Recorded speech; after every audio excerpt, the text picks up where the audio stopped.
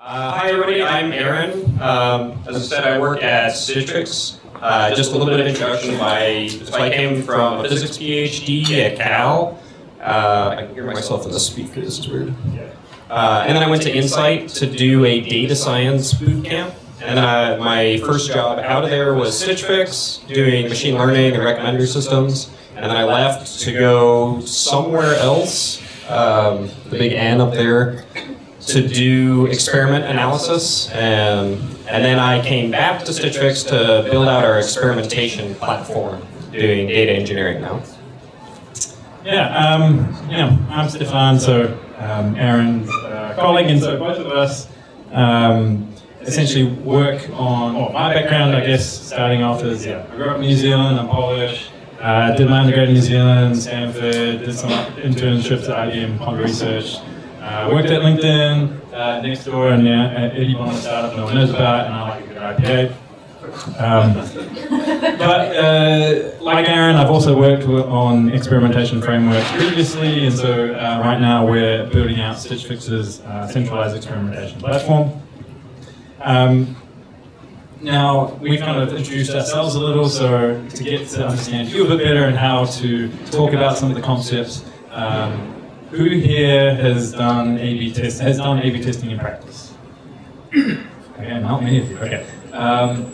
Who here has just come out of the boot camp? Hands up high. I can't see. All right. Cool. Who here has done stats? Who here has done stats 101 or at least studied a bit of statistics? All right. Okay, most of you. All right. Who here is a data scientist?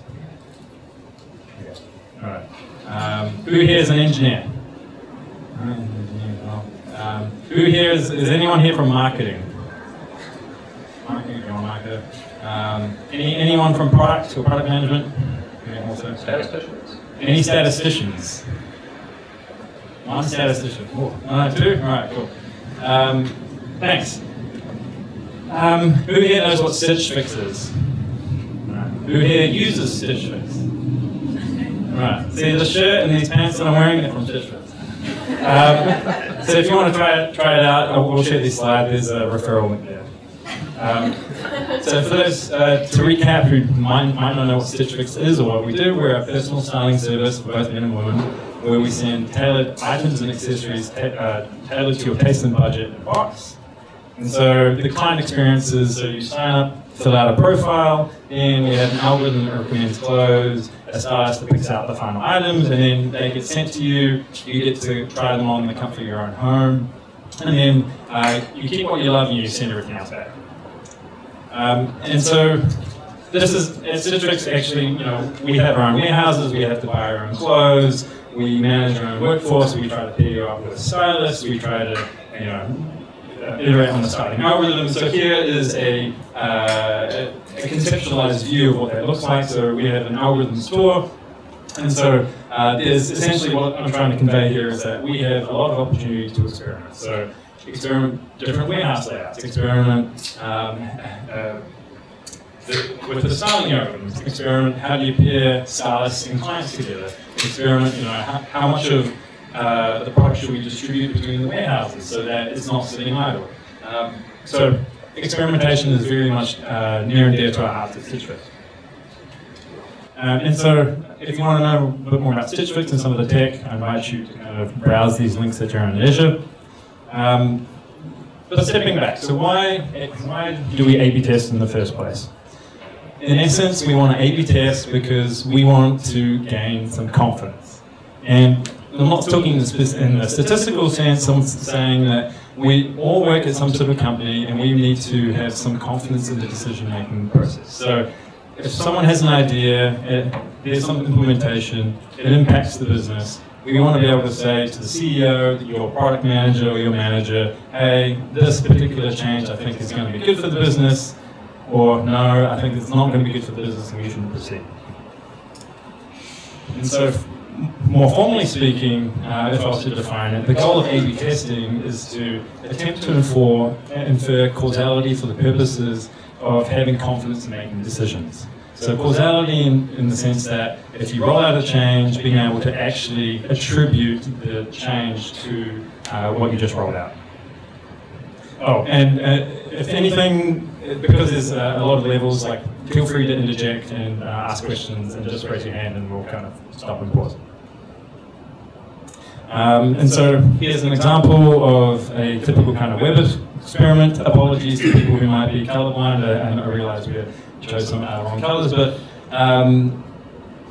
if you're running an e-commerce website, you might be trying to change some part of the website to drive conversion. So we have two variants here that have two different conversion statistics.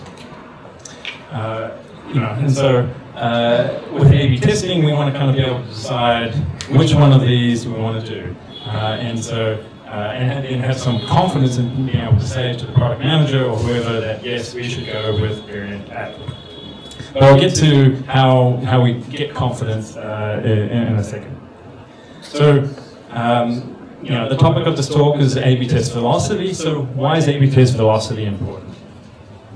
So we have this cycle of iteration. We ideate, implement, affect change on the business, and then discern whether it was kind of positive or negative.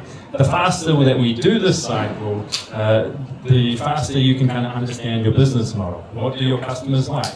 How do they engage with your particular product? Are you even going in the right direction? Maybe you need to go in a different direction. And known by another name, this means if you do this, you are data-driven. But taking it back to experimentation, what does velocity mean? Specifically, it means wanting to complete experiments at a faster cadence. So you want to be able to, decide, which vehicle would you rather use to, as an analogy, do experimentation through? Do you want to do something that works on all terrains, or you want to use something that is like a Formula One car and very fast? So going back to how to formulate an opinion, so given this kind of setup we had before, where we're an e-commerce website trying to change a module that affects conversion. Given the difference in conversions, how do we actually understand whether that change is meaningful?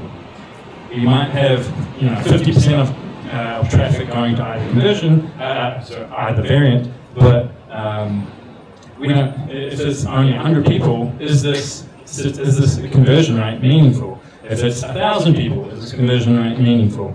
And so on. So how do we come into formulate an opinion whether to trust these numbers? We can rely on statistics, and what we're essentially doing is hypothesis testing.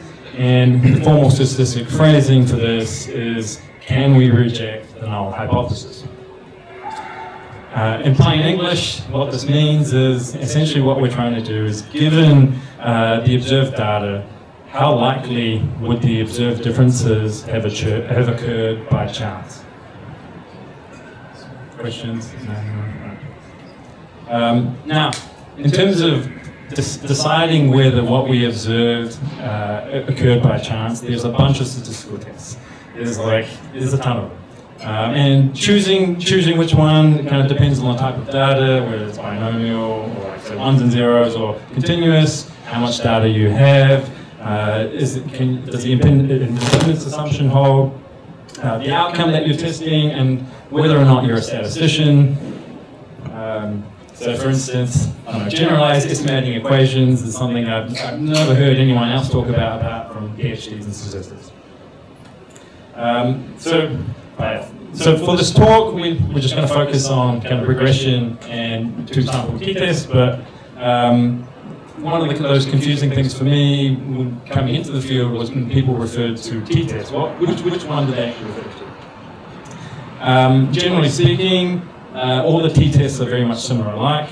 They are the most common method in A/B testing, and it's a way to compare two means. It gets its name from the t-distribution, and it has this general form where you're taking the difference of means over the standard error, which gives you this kind of T statistic, it's called, and you can use the T statistic to then figure out the probability of this difference occurring by chance.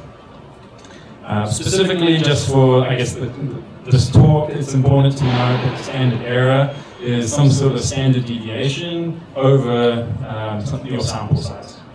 We'll get back to that. So I'm not going to dive into details, I'm just kind of sweep some of these details under the rug. And so the two-sample t-test, when most people, in my opinion, when they're talking about the t-test, they're referring to the two-sample t-test. It's assumed to be only used for comparing continuous data, so things like weight, height, lifetime value of a customer.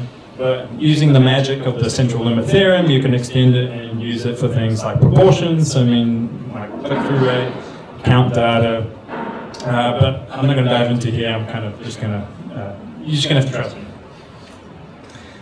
One of the reasons why the two-sample t-test is pretty widespread is very easy to calculate. So in mechanical terms, all you need to understand is how to sum, divide, square, and square root. And if you're really adventurous, you can even code this up in SQL. Now, there are some operating assumptions, so independence, data being normally distributed, homogeneity of variance, asterisks, but I'm going to save you those details because that's, we don't have to go there. So when we're thinking about velocity, what slows us down when we're using a t-test to kind of figure out kind of experimentation confidence? And so what slows us down is that we need to balance type 1 errors versus type 2 errors. In other words, we want to balance false positives versus false negatives.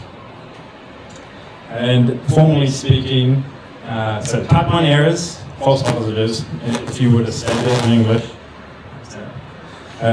is rejecting the null hypothesis while it is true. So we said that there was an effect when actually there wasn't. And type 2 errors or false negatives is when we incorrectly retain the null hypothesis, meaning there was an effect, but we weren't able to detect it and said there was no change. Except in the special case of doing an AA test to test your pipeline, the null hypothesis is always false. That's true, that's true. So the gentleman in the front was, yeah, so if you're running an AA test, yes, the null hypothesis is always true, but it's a good way to kind of test your assumptions and actually test your metrics. You hope it's true. You hope it's true, yes.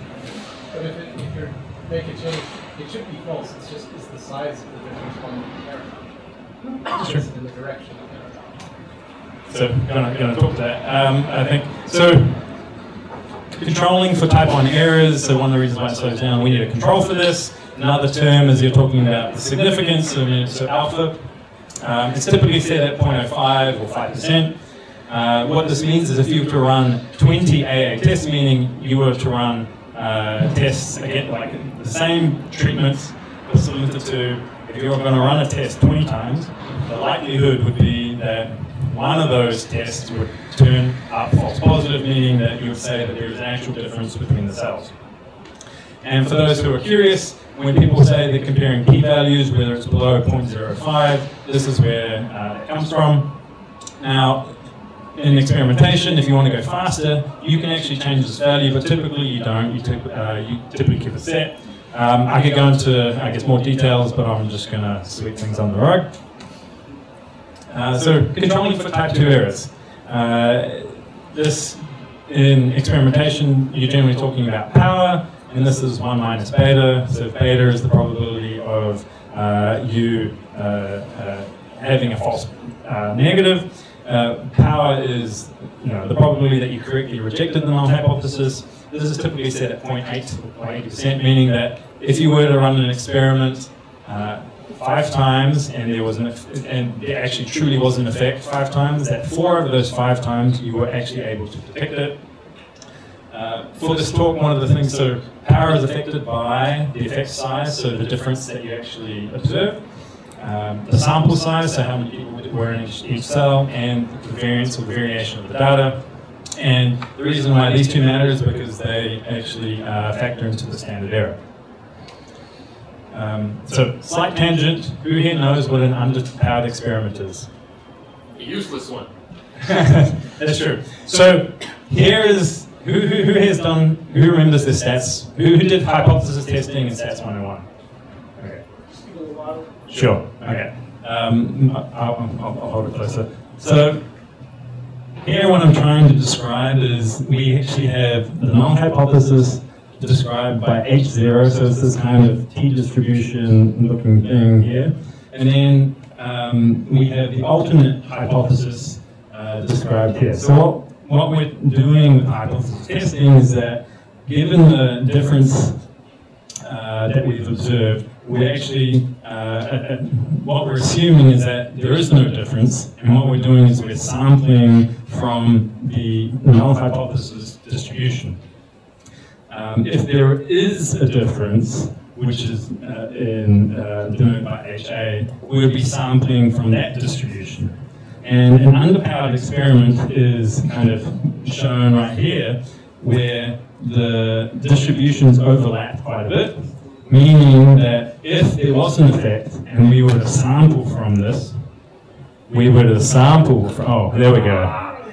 If we were to sample from this, sorry everyone, the likelihood that of the difference that we would observe would be in the null hypothesis, would cover a lot of the null hypothesis space. So if our alpha was, we were only going to say, man, the speakers are mine.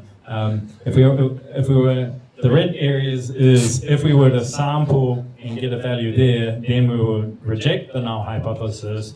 An underpowered experiment is saying that you don't have this variance is too wide because your standard error is large, or the difference in what you've observed is too small to actually meaningfully say that you can reject the null hypothesis. Questions, blank stares? So, going back to the topic of the talk, how do we move faster? So one, as you saw, one way that we can power more experiments is by moving the actual difference to the right, in this case. So meaning we should make bigger changes that have bigger impacts on our metrics. But this generally means we need bigger ideas, and if you're building a website, this means spending more resources to actually build something out. But that's not really conducive to moving faster. We could, unless someone has a really good idea, but we can also increase sample size, but this means we need to run our tests longer, and is antithetical to running things faster. So what we're left with is if we can reduce variability, then we can decrease the width of, as Aaron will explain later, decrease the width of those kind of distributions and detect smaller changes and or run tests for a shorter period of time. And so this effectively means we want to reduce the standard error term, but you can't do this with a simple two-sample t-test. Hand off to Aaron.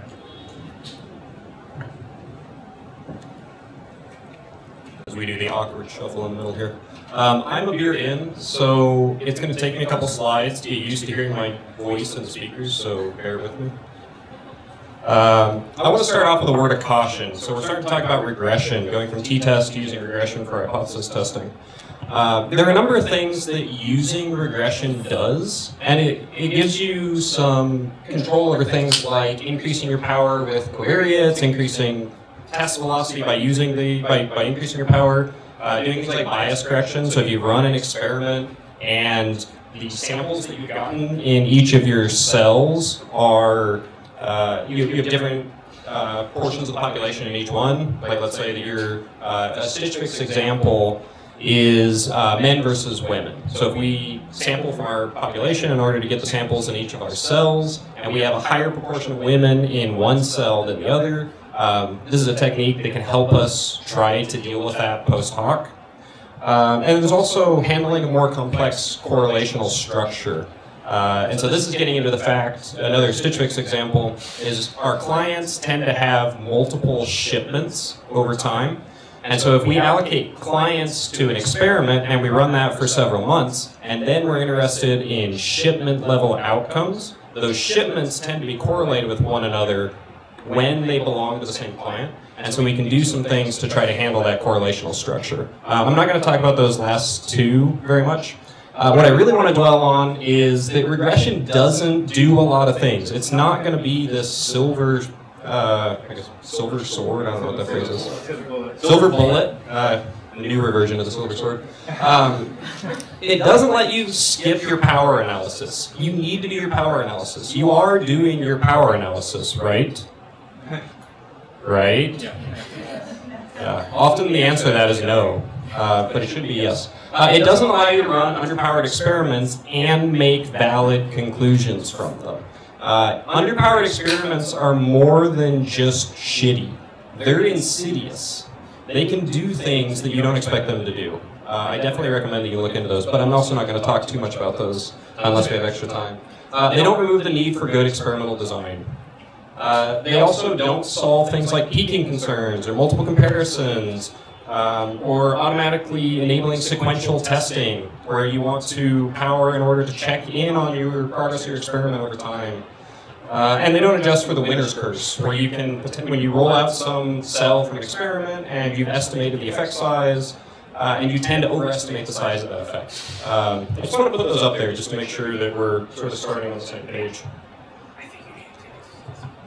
So the things that I'm interested in people getting out of this section as we talk about using regression for hypothesis testing is the fact that you can use regression for hypothesis testing. T-test isn't your only tool. I also want you to think about T-test being a general case of regression. So here I've said linear regression, just think about it in terms of generalized linear regression. So you can use regression in place of T-test, and it really gives you this neat power to unlock more efficiency in your data. So it's this new lever that we can turn. So I just want to start off with that. So when I think about regression for hypothesis testing, I think about signal to noise ratio. So you can use regression for this, but why would you use it over a t-test? And so when I talk about within condition versus between condition variability, I'm imagining I have an A/B test. So I've got two cells. So by cell, I mean I've got a bunch of maybe clients. So let's take a client example. I've got 100,000 clients, and I randomly show half of them one experience, and I show half of them a different experience. And so when I talk about a cell here, that's the group of clients that have received the same experience. And so within condition variability is variability between the clients, sorry, between's a bad word here, variability among the clients that are in a single cell. And so between condition variability, therefore, in contrast, is the variability that comes between the two cells. So this is really what you're generally after. So when you do something, you make an, you've got a treatment you're applying, and you're showing clients in A and cell B something different. You care about that between cell variability. It's that within cell variability that winds up adding noise to your system. And so that's why I think about this as sort of a signal versus noise problem. And so regression actually gives us a lever, potentially, no guarantees, but potentially, to sort of tune this within condition variability versus the between condition variability. In other words, it gives us a way to potentially influence the signal to noise ratio, and that's going to help us potentially make better conclusions out of this. And I keep saying potentially, so I'm hedging on almost everything that I say, and I apologize if that gets annoying, but everything almost needs a hedge. Just to sort of visualize this a little bit, when we think about within versus between condition variability, this is the physicist in me coming out. I think about this in terms of the resolvability of headlights on the highway.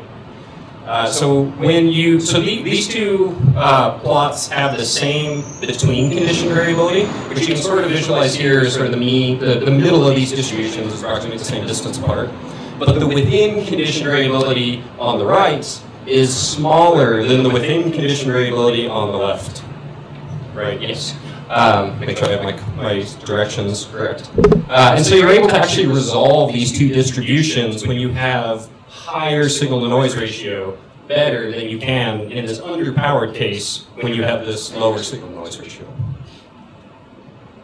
And so let's take an example and see how regression sort of helps us in this situation. So an example that I'm thinking about sometimes is a client email campaign. So this is a hypothetical email campaign in which we have two different versions of an email. We have the control version, which is sort of the same version that we almost always send out. And we have some new version, which we're going to call the variant. And we send this email, we send the control version to half of our clients, and we send the variant to another half. Really, it's a subset of our clients. And the hypothesis that we're after is we believe that the clients that see the variant email, or rather, the clients that receive the variant email are more likely to spend more money on their next shipment. So it's going to increase the average order value for the subsequent shipment after clients receive the email. So if you think about a single client in this experiment, what could possibly explain an increased order value on their next shipment? And I've broken these down, a few things to think about into the between versus within condition sort of paradigm that I've been talking about. So the between condition here, that's your treatment. That's the thing that you're hoping really drives the difference. Like you showed them an awesome email in the variant, and therefore they're more likely to spend more money. So that's the thing that you're trying to measure. The within condition variability are things like, how long has your client been with the company? How long have they been a client? So maybe, it depends on your business, maybe a person who's been a client longer has a tendency to spend more money per shipment. Maybe it's the other way. Maybe you don't have a survivorship bias. Maybe it's something like people that have been with your company for a long time tend to spend less money, like less and less and less money as time goes on. So these things may influence whether or not they spend more money in the next shipment. Maybe dependent on how much they spent in the last shipment.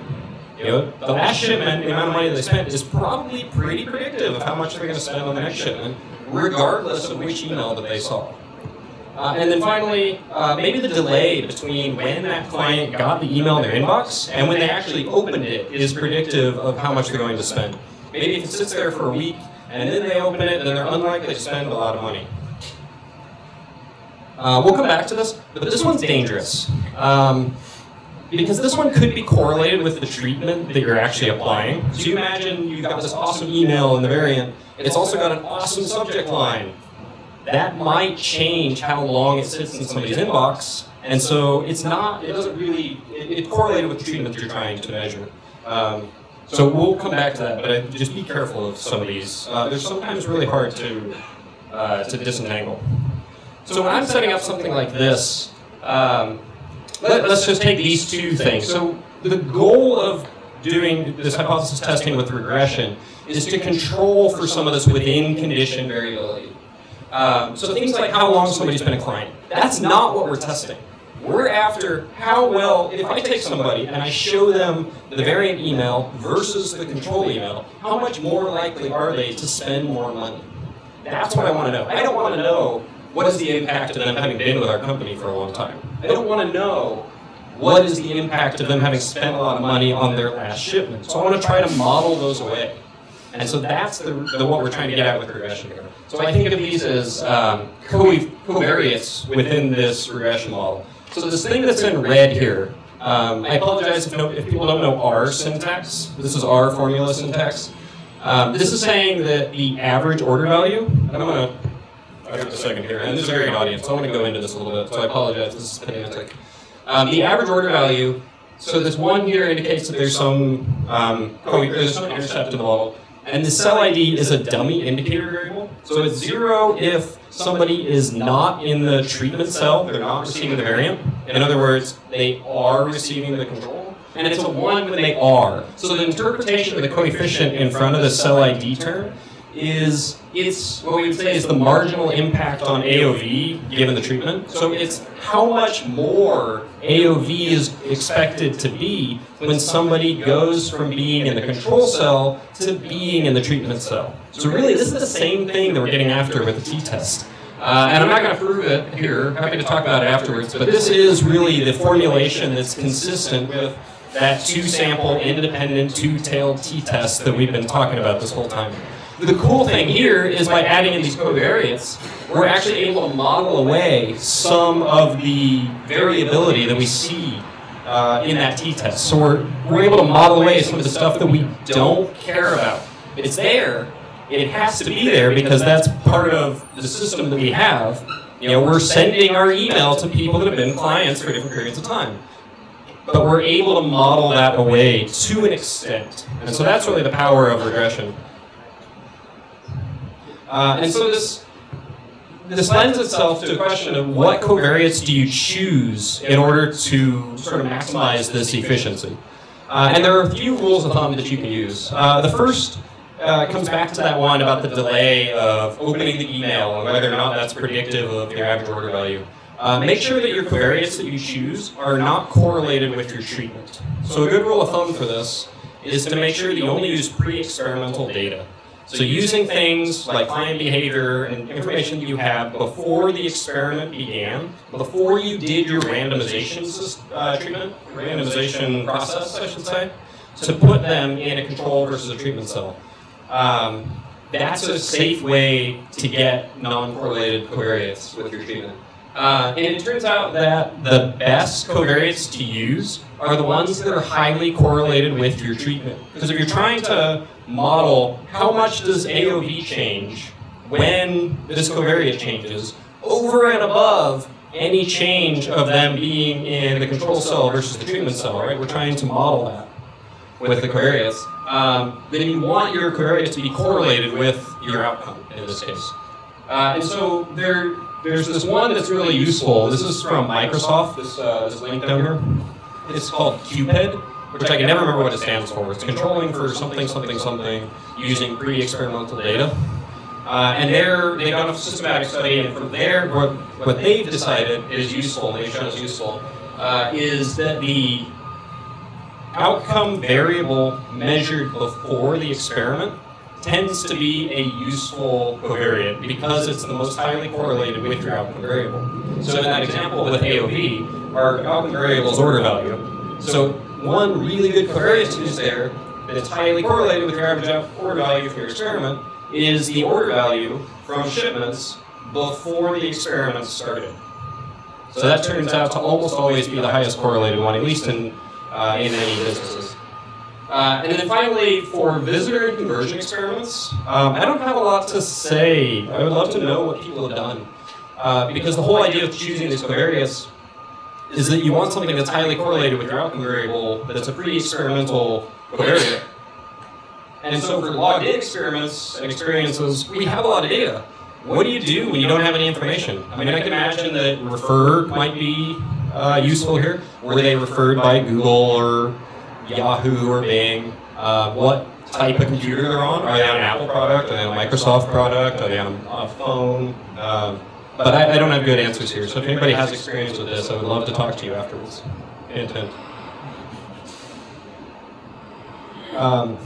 So I want to talk a little bit about, any questions on that before I move on? Just generally, when you're choosing covariates, I mean, there's a lot of, I imagine you're choosing between a lot of covariates. Is there any kind of rule of thumb for how many you're looking for? I mean, are you looking on the order of tens or on the order of less than 5? Just because obviously we don't want to overfit, but the more we can reasonably get at in terms of variation, the better. Right. So the question is about the number of covariates that you're looking for here. I don't have a great answer for this.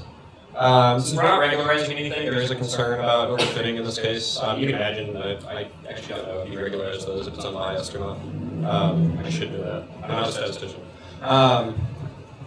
My experience is that there's one or two that are super indicative of what's going to happen, and everything else that you find is correlated with those one or two that you already found, and that it doesn't do you any good to go beyond that. I've not seen a system in which there's payoff going beyond one or two, but I'm sure that there are systems in which that's the case. I don't know what a good cutoff would be. Yeah? Unless you can find that in isolate for one or two major variables, it's super hard when you have multiple covariates testing. Yeah, so the question is about running like ABC tests in which you're... For added with multi-step where it matters the order. In a funnel. Right, in a funnel where you got where they sort of add together.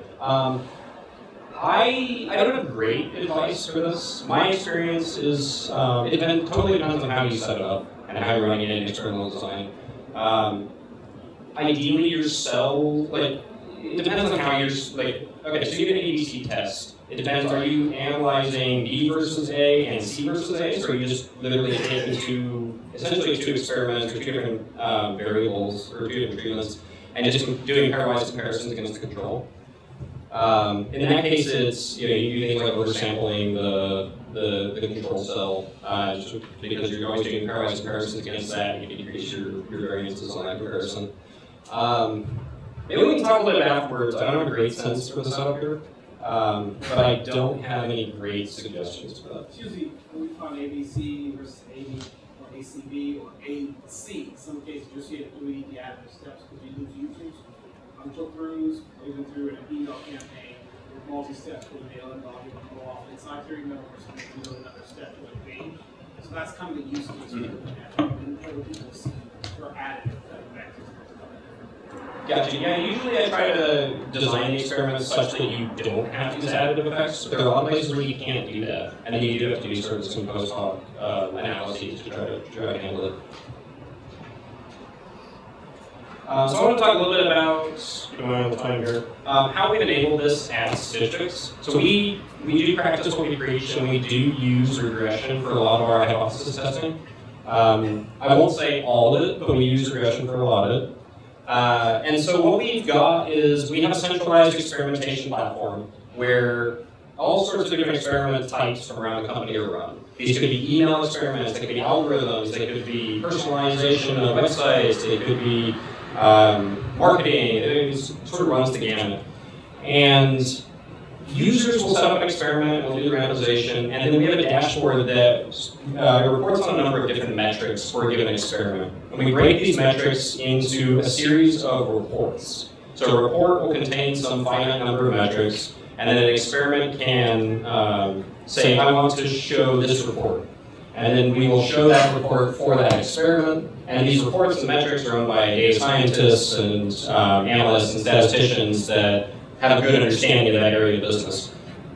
And so the dashboard talks to a model service or a metric service that computes these models on the fly, whether it's a t-test, a regression test, whatever it is. And that metric service talks to Presto, which is sort of our window into our data warehouse. And our data warehouse has tables that are built through nightly ETLs.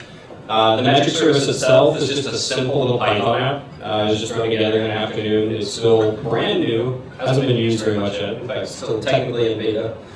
And for the regression side of it, there are a number of different things that you can do. We use stats models, which is also wraps Patsy, which is a nice way to get sort of some nice, friendly design matrices that you don't have to build yourself. You won't hear very many data engineers saying this, but R tends to be a good language for doing a lot of this stuff in. We did not use it because we're doing this for a production system. But if I'm doing analysis on my own, I'm using R. You can bet yourself that I'm using R. We also have bring your own data for more complex models. So this is never going to work for everybody. People are going to want the generalized estimating equations, which I'm super excited about. I just learned about them today. They're like mixed effects models or unknown correlation structure between things. They're really cool. Or they want to do bootstrapping. They want to do some Bayesian analyses. They want to control for covariance in ways that we can. So they can run their own models outbound, and then they can save the data to our data warehouse, and then we can actually join those in and show the data on the dashboard. Things we've tried in the past that we abandoned for various reasons. R versus Spark versus Python. The original version of this was in Spark, which works great. If you haven't used MLlib for inference in a while, it's gotten a lot better. So it's easy to get out your covariance matrix and do whatever manipulations you need to do. We started with that, and in fact we started off with this sort of nightly online system where we compute all the metrics in batch, stick them on our data warehouse, and then just read them off into the dashboard the next day. And that's great, it works well, but it doesn't allow you to do sort of slicing and dicing. So if you wanted to enable people to apply filters, you have to compute all combinations reasonable combinations of filters ahead of time, so it gets difficult. Data size, big versus small. This question is not really relevant for experimentation in general. If you're running experiments where the data doesn't fit on a single machine, think about your sample sizes. You're probably not running experiments with 100 billion users per cell, or 10 million, maybe 10 million, that's not crazy. But data for experimentation tends to not be too big until you start getting denormalized and you have lots and lots of bubbles. So that's a consideration we don't think too much about. And then just kind of a tease, our metrics and reports, as I mentioned, are owned by data scientists. And so we have this sort of DSL that they write in a YAML file, and so they can give us sort of a Presto query that gets all the data that they need from our tables. And then they define this interesting block here, which is inference. And so they can say, hey, I want to fit this regression model with a Gaussian family and an identity link. This winds up just being a linear model. I want to regress on order value, I want to control for tenure, and you wind up with sort of this equation down here. And so they can sort of set that up however they want. And so this winds up being very general. And so you can imagine modifying this to do all sorts of different things. And so we found this to be very useful. I'm putting this in here, I don't want to go through it, but when we put these slides up, I just want to make sure there's some sample Python code for how to do what we've been talking about, just to show you that you can do it today. It's not technically difficult. So if you're running t-tests and you have the data, it's not that much. It's quite a bit more. It's not crazy to do the regression version of it.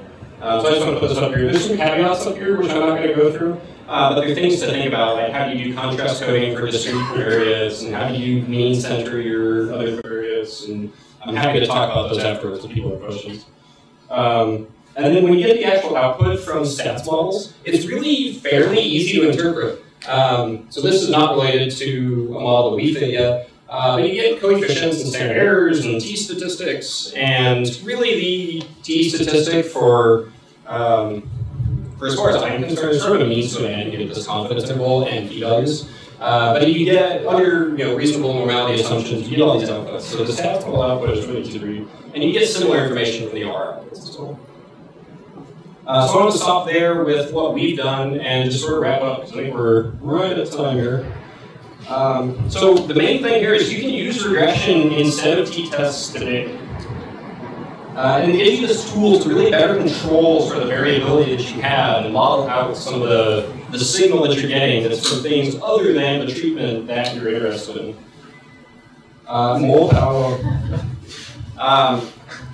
I really like that slide. Has anybody seen this episode of Top Gear? So Jeremy Clarkson is driving around in, I forgot what car it is now, but it has no windshield, and he's going like 100 some odd miles an hour. He's going as fast as he possibly can without his face falling off. Anyway, so with increased power, you can conclude tests faster, or we didn't really talk much about this, but you can also measure smaller changes better. So you can make this trade-off about what's more important to you.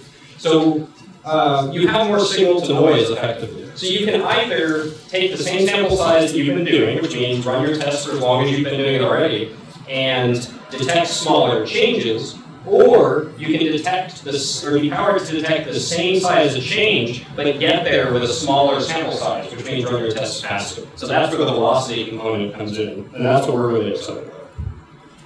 And we're also hiring, as with this like shameless plug that you have to do when you get in front of a group of people. So yeah, what's up? Are you only in our shop? We are not only in our shop. We are language agnostic. So we do stats testing in Python, R, Spark. Some people are doing it in Julia, and then other things we do in all sorts of languages. So it's really we try to get as language agnostic as possible. So I think with that. We have one more slide. Thank you.